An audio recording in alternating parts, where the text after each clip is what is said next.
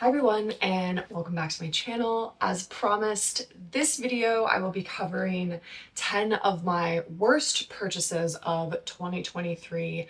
My last video I covered my 10 best purchases, and it feels kind of harsh to say my 10 worst purchases honestly, but there are different learnings I feel like that have come out of each of these, and it's less about them being the worst purchases, I would say, and more about the reality was different than the actual vision that I had in my head when I originally purchased these things.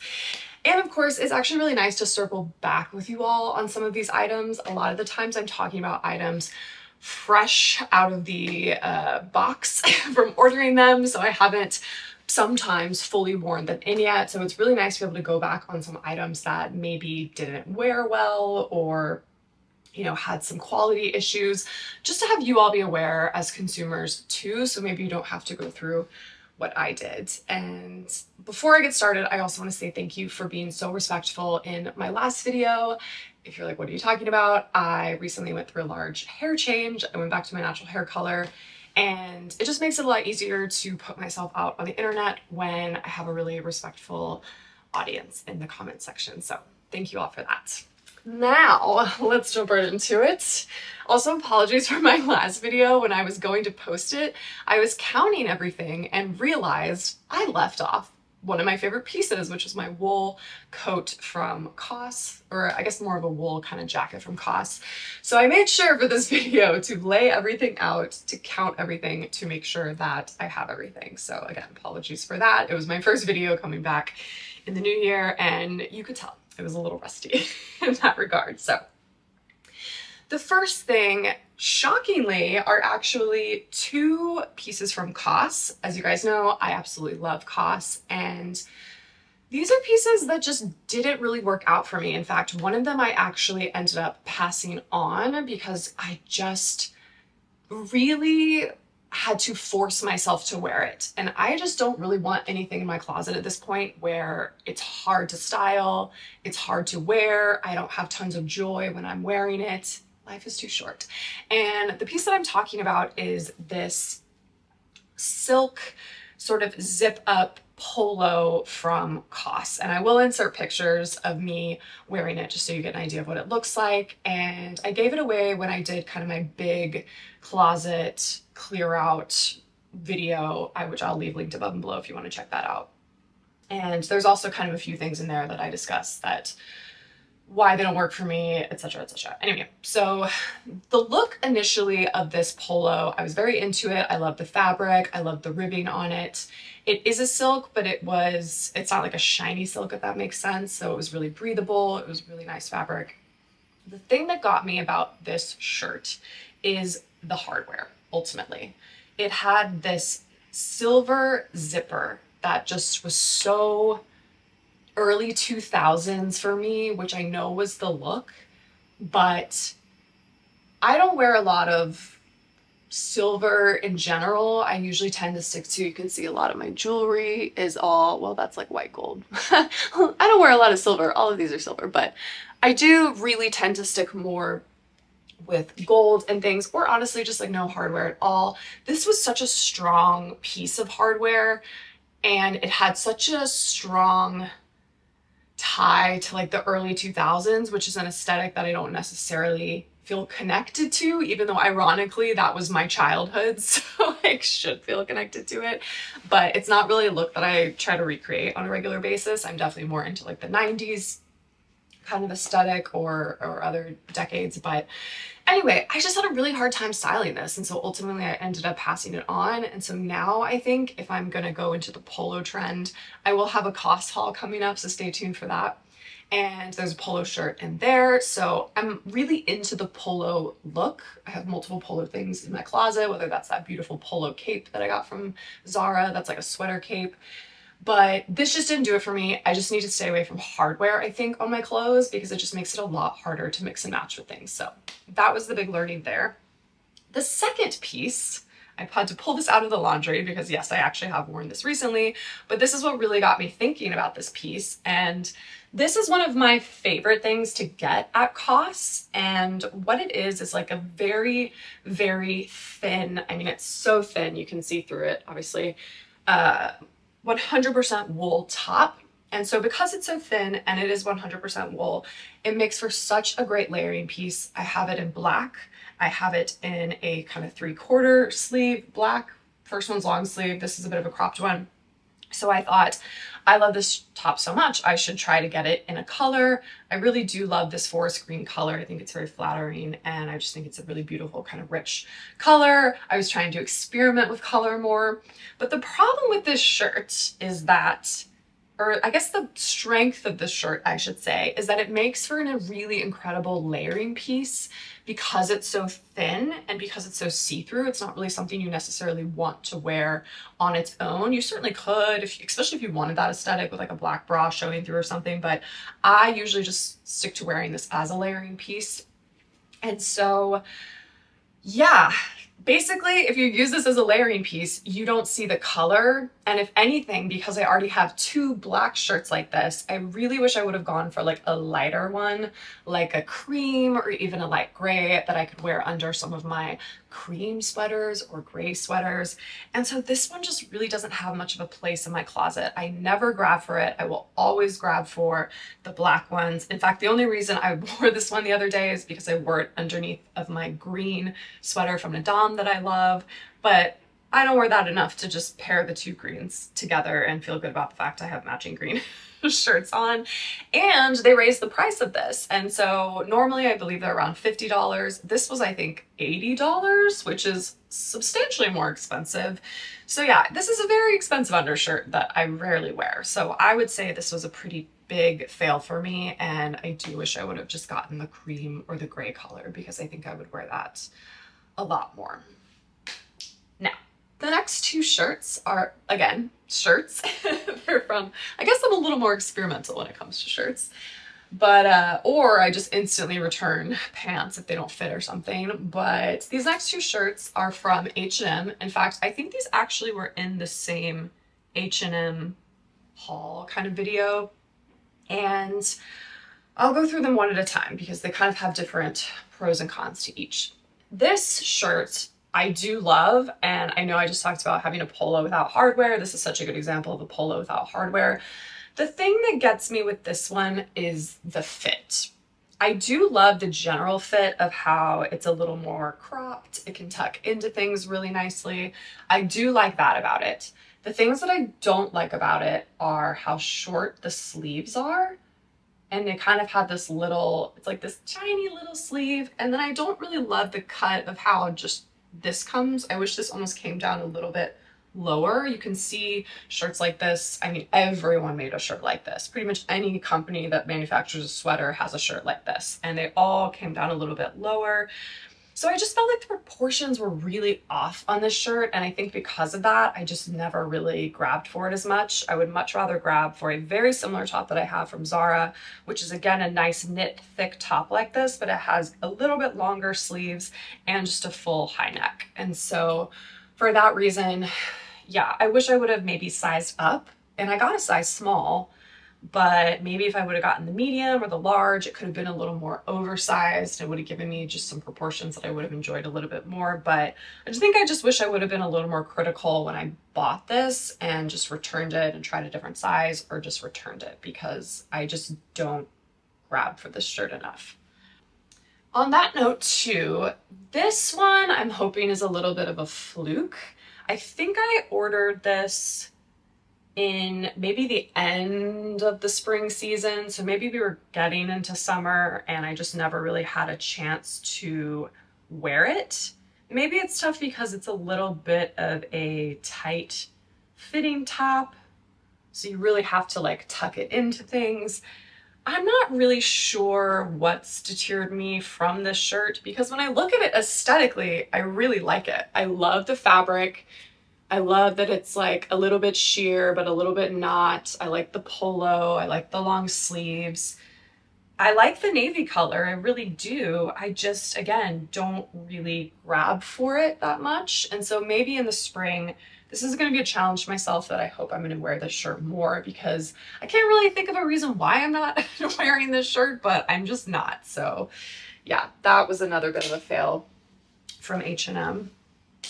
And this is the final clothing piece before I get into all of the accessories, but this one hurts.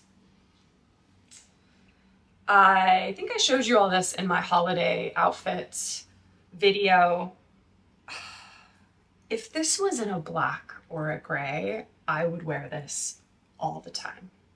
I love this. I love the fit of this. It's a little oversized. It's a really comfortable knit, super soft. It's a bodysuit, so it tucks in really easily to things, which I love. I want to wear this, honestly, just even around the house more, but I don't.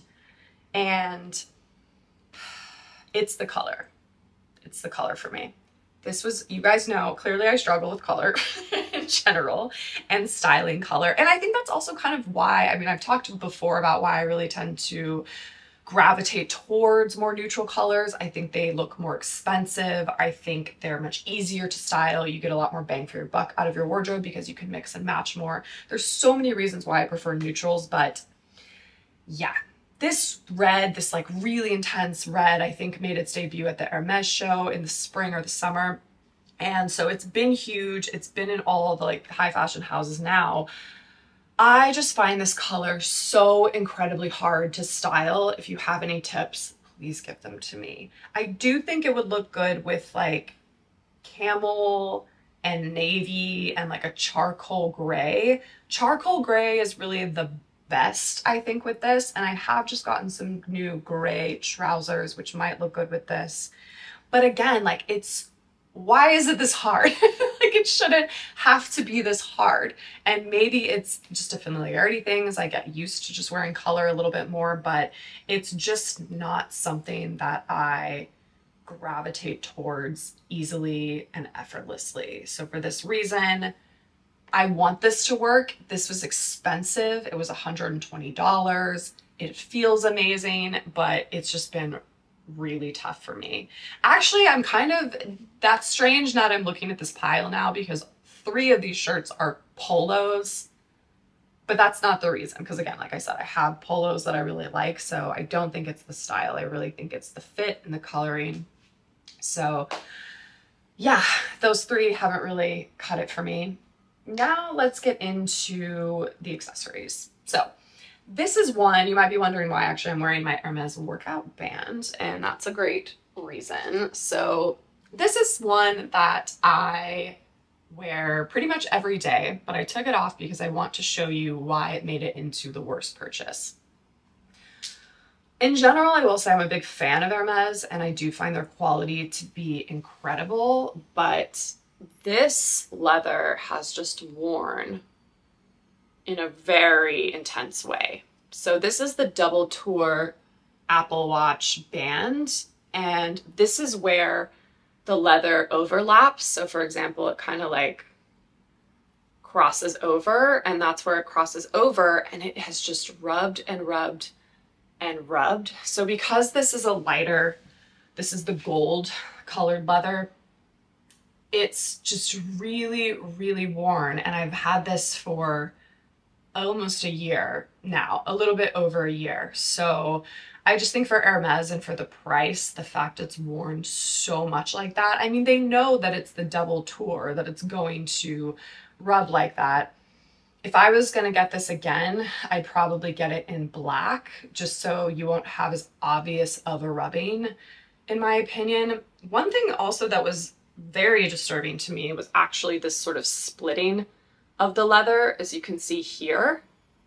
That's completely split. So, and what I mean by that is like where they've sort of fused it together, that's just completely worn through, so you can see it. And then there's another spot where also you can just see general wear. These have like browned, very brown. So yeah, that might actually be the only place where that's split, but it's the place where it gets a lot of wear and tear. So in general, because of that, I would either say don't buy it. Don't have just one watch strap, one leather watch strap. Have multiple ones that you're kind of rotating out so that you're giving your straps a break.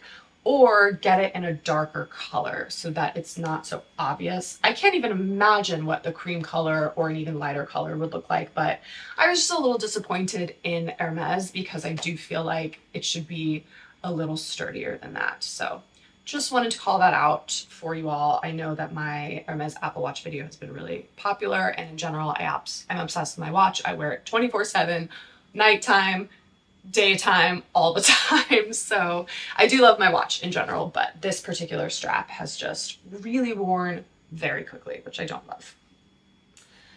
Another item that is on this list because it has not worn well is this flat from the H&M Premium Collection. Again, in general, the H&M Premium Collection is one of my favorites to shop because it is such high quality, but these shoes, I was trying to think if I had any other H&M Premium shoes. None that I've worn regularly, mostly because I actually think I need to size down generally in these shoes. I don't think they do half sizes, but I got these in a size 10, which is a 41 for H&M, and I honestly could have probably gotten away with a 40, and I feel that way about my wedges that I also have from the H&M Premium Collection. But in general, I had high hopes for these. These were slides that I really wanted to wear in the summer and spring, wear them into the office, that type of thing, when I didn't want to particularly show my toe, but I wanted to have a little bit of breathing in it. Sorry if you guys can hear my washer going crazy in the background. But I wore these out in the rain, and these are 100% leather. And yes, it was raining, but hello, weather, life happens. Like, I've worn plenty of my other leather shoes out in the rain and they haven't worn this way.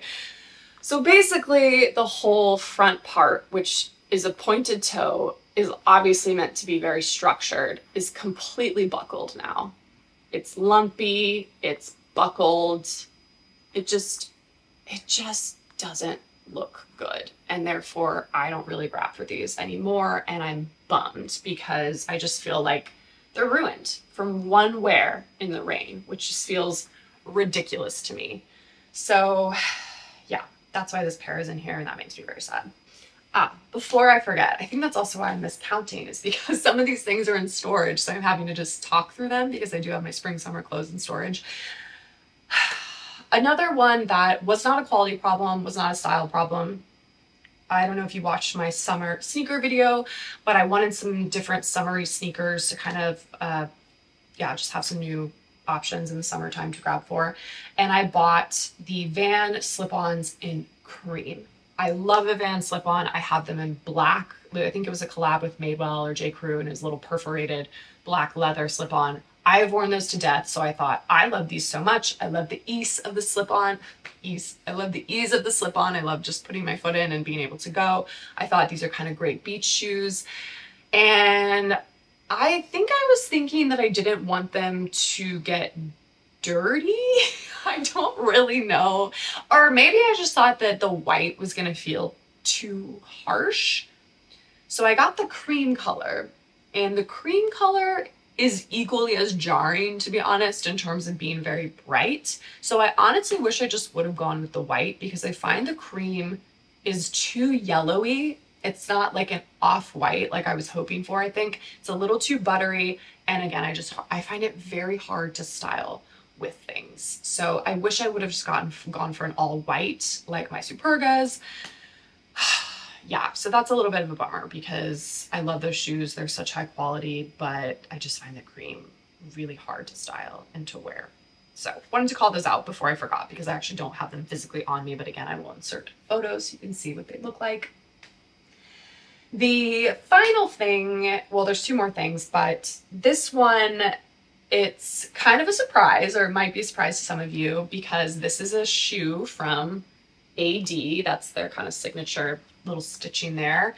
And I was trying to get these shoes for a while. These were like the hot shoe that everyone wanted. They were sold out for ages. Everyone made knockoffs. Everyone's still making knockoffs this season. H&M, Zara, they really kickstarted this whole kind of like square toe ballerina flat trend. And I have the ballerina flat, and they are by far my favorite shoes ever. I wear these constantly, way too much. I spent so much money at the cobbler getting them all resold and redone just because I wear them so much. And so I bought this pair. And this pair has been a disappointment, I will say, because I just don't grab for it as much. And here's why. A couple of reasons. I think in general, this strap, which I understand is the purpose, the style is a Mary Jane style. This strap, I feel like just kind of cuts the leg off or cuts the foot off awkwardly for me personally. And I feel like I'm more cognizant of this because I have a really large foot. And so I just feel like when I wear these with jeans, like my sister can wear these and they look so cute on her. But when I wear them, I just feel like it's cutting my foot up and making my legs appear shorter in strange ways. And I just don't grab for it as much as the classic ballet flat. I just think this is more flattering, again, because you have a longer, undisrupted line with your foot versus this one. And this other reason, which is probably, frankly, the biggest reason, this one's actually made from a different leather than this one. I mean, they look identical on film, but I don't know if I can get closer, but this one's actually like a softer leather than this one, which you would think that would mean it would be more comfortable, but it's not. So I think because you have, I'm just like pinching this for you all, but if you can kind of see how this comes out a little bit, it's almost like there's a rope inside of here. And that's kind of keeping the structure of the foot up because as you can see, it's a very slouchy leather. This is very harsh and doesn't stretch well and is very tight on the foot. So therefore on the back of the heel, it's very tight and it just hasn't stretched out nearly as well because these shoes, to be honest, are extremely uncomfortable when you first get them. And then when they stretch out, they're the most comfortable shoes ever. It just takes a little while. These, not so much. These have not really stretched out in the way that I would like. So they're just not as comfortable, which is a bummer. I wish they were honestly just made in the same way as these and they just put a little strap there. That would have been ideal. So AD, if you're watching, that's my feedback. And yes, so the final item is a handbag. And this one breaks my heart because this is another quality issue. And this particular brand is a brand that I love. I have covered them in my favorite non-designer handbags video. In fact, this little guy made an appearance in my 10 best purchases of 2023 because it truly is. And I love this handbag and it's fantastic quality. So I don't really know what happens with the clay clutch over here, which is also from Flattered. And this was actually what made me want to purchase anything from Flattered in the first place. So I love the look of this clutch. I love that it's like this really casual paper bag style bag, perfect for daytime, but you can also wear it for nighttime. It's real leather. So when you look at it from this angle, it's beautiful, it's perfect, fantastic. This broke on me very quickly. I'll just be perfectly frank. So the way that this part works is that there's two large metal kind of like rods. I can actually show you because as you can see here, I can pull it out. And that's a problem because basically the bag has broken. Not to get too close into it, but there was a little like peg that kind of holds these two sides together on either side, and both pegs at various points have now completely fallen out, and therefore these little metal bars will just shoot out. So I really need to figure out a way, even if it's frankly, I think I might just resort to like hand sewing the sides together, which I don't know why they wouldn't just do that and have this be all hidden. I don't know why you feel the need to like have the metal sticking out like that, but long story short, I think this bag is very poorly constructed and that made me really sad because I love this bag and I do want to try to hack it and fix it in some way. But this bag was like $300. And so for being $300, it shouldn't have fallen apart like that, only after a few wears. So I'm very sad about this bag and I just wanted to let you all know that. I feel weird leaving you all on that kind of a note, but I will say, let's end it on a positive note. For how many things I purchased last year, I do feel like this is a relatively small group of failures. I do think I actually had really good focus and intention and filtering last year compared to previous years, and I was far less wasteful. So although, I was being extremely critical in this video of all these different items, like as a whole, I think I did a really good job with my purchases last year. So I just wanted to call that out, but I do want to bring to light just some things that didn't work out so well. So yes, but I promise next video will be a really great one. I've got some exciting stuff coming up. I've got some things covering different boots. I've got a nice COS haul coming up for you all. So make sure you subscribe just so you don't miss any of those. And yeah, I'll see you all later.